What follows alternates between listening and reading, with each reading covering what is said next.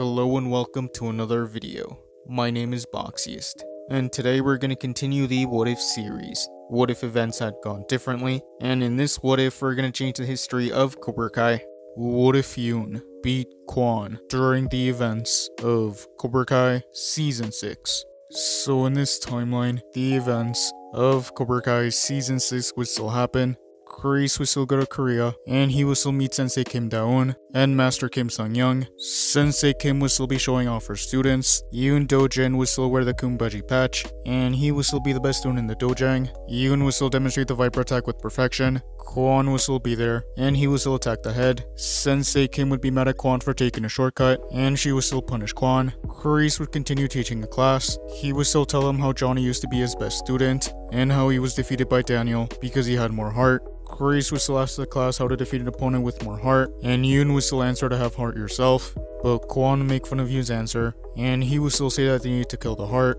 Chris wouldn't like that Kwon wasn't taking him seriously, and he would still punish the class, so the class would still be carrying sandbags all day. Yoon would still be mad at Kwon for not having respect, and he would still knock Kwon on the ground. Kwon would still be angry, and those events would carry on. Later that night, Kwon would approach Chris, and he would still ask if he was trying to get the other students to get angry at him. He would say he wasn't afraid of them, but Chris would tell Kwon that he needed to combine his anger, his skills, and his strength. So Kwon would still challenge Yoon in this timeline. Yoon would still be mad at Kwon, and he would still attack him, and the other students would help Yoon. But Kwon would be able to hold his own against the other students, and he would fight back. Yoon would use the Viper attack to get through Kwon's defense, and he would knock Kwon back. More students would arrive, and they would surround Kwon. Kwon would start fighting back, but the other students would outnumber Kwon. Yoon would continue to use offense, and he would be showing no mercy. Yoon would use the original form of the silver bullet against Kwon, and this would catch Kwon off guard. Kwon would be out of breath, and Yoon would knock him down. So in this timeline, Yoon would defeat Kwon, and he would be standing over him. Yoon would say that this was the reason he was the best student,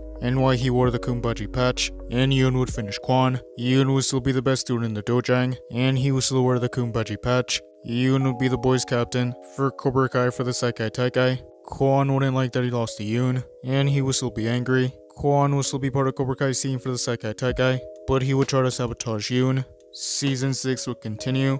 Chris would still want to get in contact with Tori, but Tori still wouldn't want anything to do with Chris. Tori's mom would still pass away. Season 6 would continue. Tori would still join Cobra Kai in this timeline, and those events would stay the same.